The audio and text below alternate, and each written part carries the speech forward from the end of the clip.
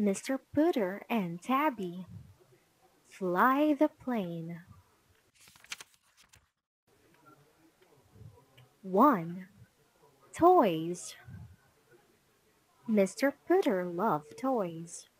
He was old, and he knew that he wasn't supposed to love toys anymore.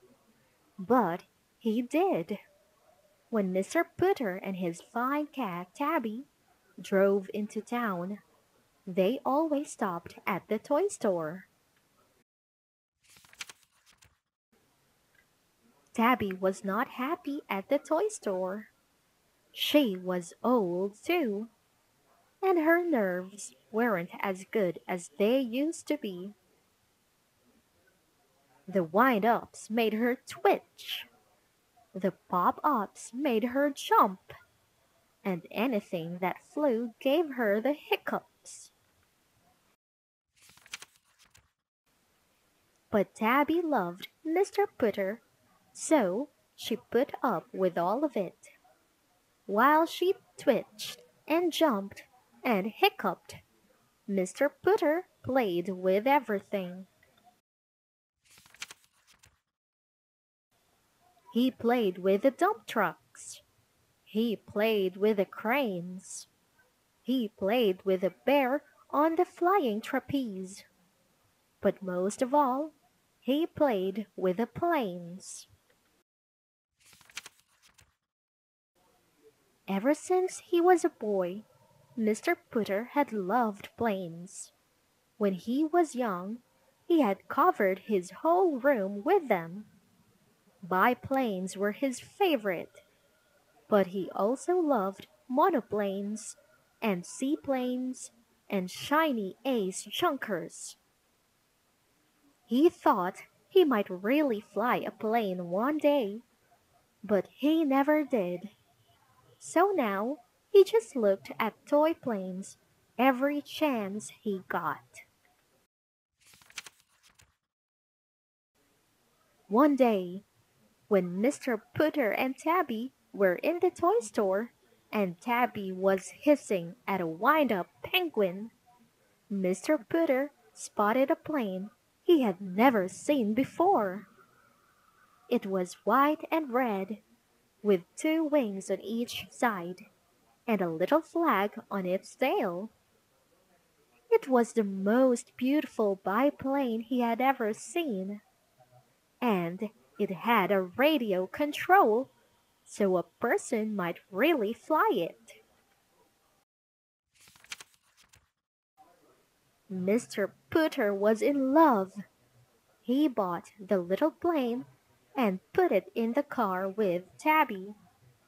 He told her not to worry. He promised her a nice cup of tea with lots of cream and a warm English muffin. But still, she hiccuped all the way home. 2. The Little Plane. Mr. Putter kept his promise. He gave Tabby tea with cream and a warm English muffin. Then together they went outside to fly his new plane. Tabby had stopped hiccuping, but only because she was full of tea. She still didn't like Mr. Putter's plane. Mr. Putter sat on the grass and read all the directions. Then he put the plane on the grass and stepped back and pressed the start button. But the plane did not start. It just rolled over and died. Tabby purred. Mr. Putter ran to the little plane. He set it right again. He told it to be a good little plane. He stepped back and pressed the start button, but the plane did not start. It fell on its nose and died. Tabby purred and purred. Mr. Putter ran to the plane. He brushed the dirt off its nose. He told it to be a brave little plane. He stepped back and pressed the start button. But the plane did not start. One of its wings fell off and it died. Tabby purred and purred and purred. But poor Mr. Putter was so sad.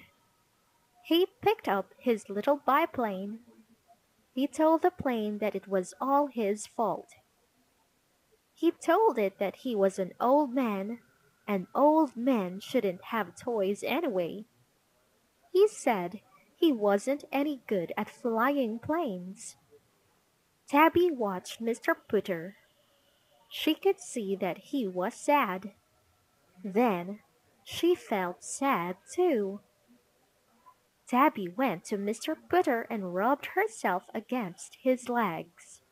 She sat on his shoulder, put her head by his, and licked his nose. This made Mr. Putter feel better. He decided to try again. He fixed the wing. He set the little plane on the grass. He told it that he and Tabby knew it was the best plane in the world. Then he pressed the start button.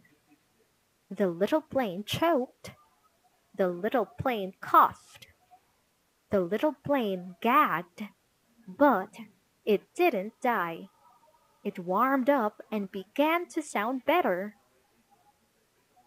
Then slowly, it rolled across the grass. It picked up speed. And then it flew. It flew high into the blue sky. Mr. Putter cheered.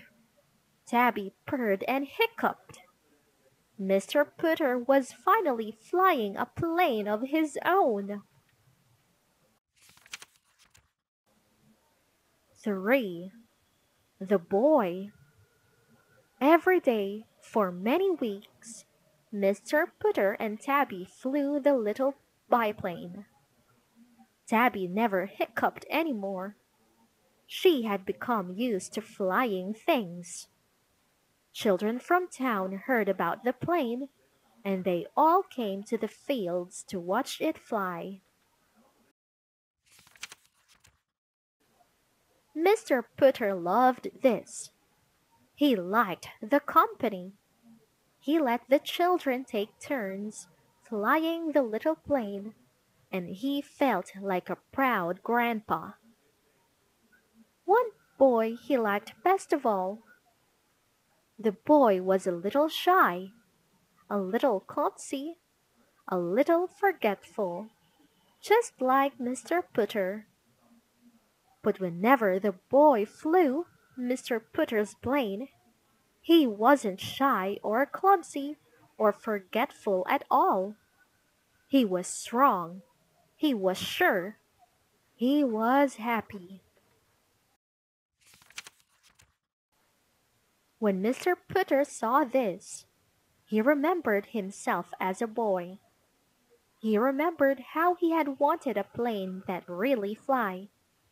He remembered lying awake every night, wishing for one.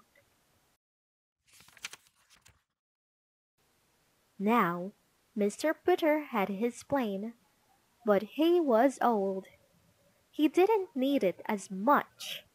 He had Tabby, and she was everything he needed.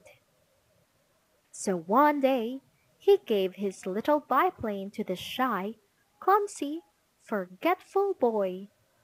The boy became a hero among the other children.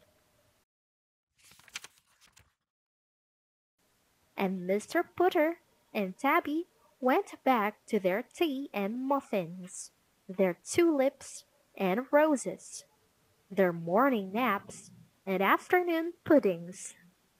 And sometimes, when they were out for a walk together, a proud little biplane flew high above their heads.